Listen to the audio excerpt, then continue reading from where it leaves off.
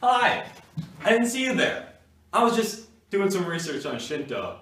It's a pretty cool religion. You wanna go check it out with me? That'd be pretty cool, right? You think? Let's go!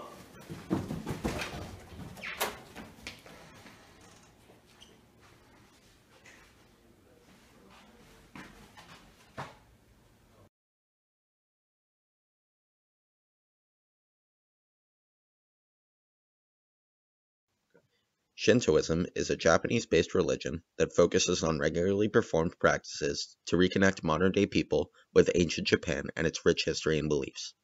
It is believed that Shintoism was originally an unorganized collection of native traditions.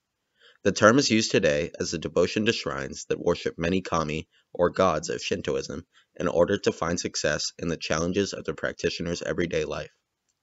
These practitioners often express their beliefs in the standard language and in the dress from 8th to 12th century Japan.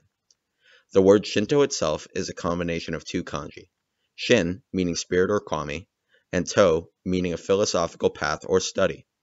Although Shintoism has no founder, no religious texts, and no overarching doctrine, there is a book called the Kojiki, which is the ancient chronicles of Japan. This book gives descriptions of many various kami. Followers of Shinto worship kami as gods, but the word kami itself means essence or spirit. Not only are kami gods, but kami is a sacred essence that can be found in all wildlife, like trees, rocks, and animals. It is believed that the essence of kami also lives within humans. Kami have two very distinct sides. When they are respected, they can be nurturing and protective. The other side is where they can be very destructive. This side is only seen when they are disregarded and displeased. Kami never make an appearance in the physical world, but instead inhabit sacred places or people asking for their blessing. However, they will not inhabit one place forever. The kami are very mobile, often going in between all of their places of worship.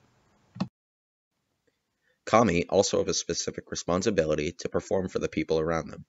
As people need to respect and worship the kami have to protect the people and provide them with the action or idea they inhabit.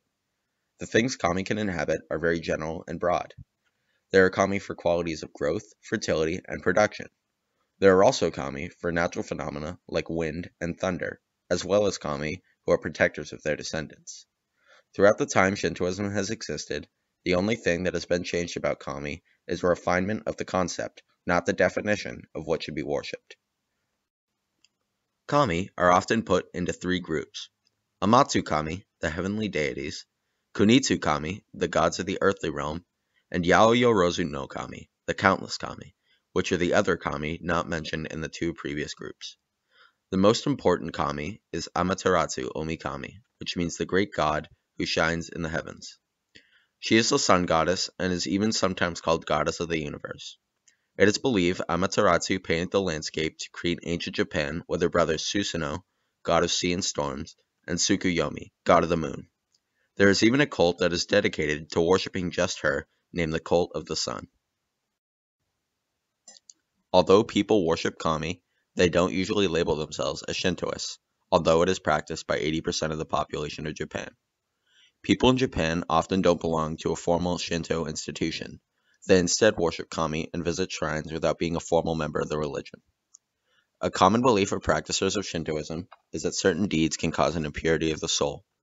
The Japanese word for impurity is kegare. They believe this kegare should be cleansed for peace of mind and good fortune. What's also interesting is that Shintoists believe that those who die with an impure soul will have a grudge and turn into evil kami that will seek revenge. Because of this belief, purification is a very important part of the beliefs of Shintoists. Purification is the main focus of Shintoism and is done every day to keep the spirit pure. Another belief of Shintoism is their views on the afterlife. Shintoists often celebrate childbirth by having a ceremony at a shrine, where the child's name is written down on a list, and that child is then named a Ujiko, or family child. When the Ujiko passes, he or she is then called a Ujigami, or a family spirit. Shinto has a pretty negative view on death, claiming it causes kegare, which in this case means pollution. What's interesting is that Shintoists often have Buddhist funerals. Shinto funerals exist, but are not often performed. These Shinto funerals entail many steps to burying the dead. The mourners wear black on a mourning day called Kichiu Fuda, while a Shinto priest performs various rituals. Money gifts are also given to the family of the deceased, which is known as koden. Another tradition of Shinto funerals is the gathering of the deceased person's ashes, some of which are taken by a family member of the deceased and put in the home shrines in a step known as bankotsu. Shintoists practice many various rituals in order to cleanse their soul and stay away from impurity, or kegare. Here are examples of what those rituals would look like. The practice of omairi is available to all who are interested. It is a ritual that is meant to cleanse the soul in a personal way, which means you don't need a priest or a higher religious figure. It is normally conducted wherever a shrine is located, although it can be replicated in one's home. In the next clip, you will see the first part of the ritual called temizu, which is the main part in the cleansing ritual.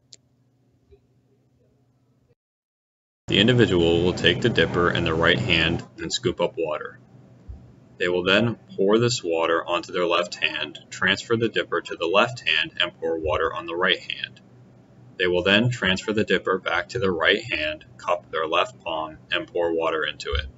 They will then drink from this palm, swish it around the mouth quietly, and spit it into the left palm. Finally, they will pour the remaining water down the dipper and into the bowl. Another ritual is misogi, which is a variation on the purification ritual.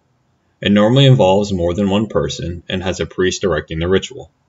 It is also based upon the cleansing nature of water, and as you can see in the video, they are using a much larger body of water to perform the ritual. You will also notice it is a full body ritual compared to temizu. The individuals who are participating in the ritual are dressed in traditional Japanese togas.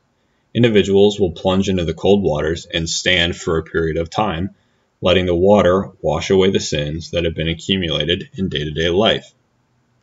Misogi is much more focused on the tradition and formality in the ritual. That is why you will see everyone bowing, which is the sign of respect in Japanese culture.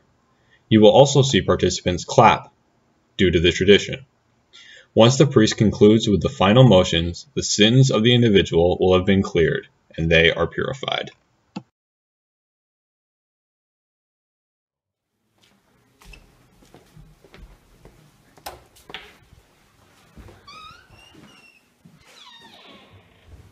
Thank you for watching our video. We hope you enjoyed, and we also hope you learned a lot about Shinto.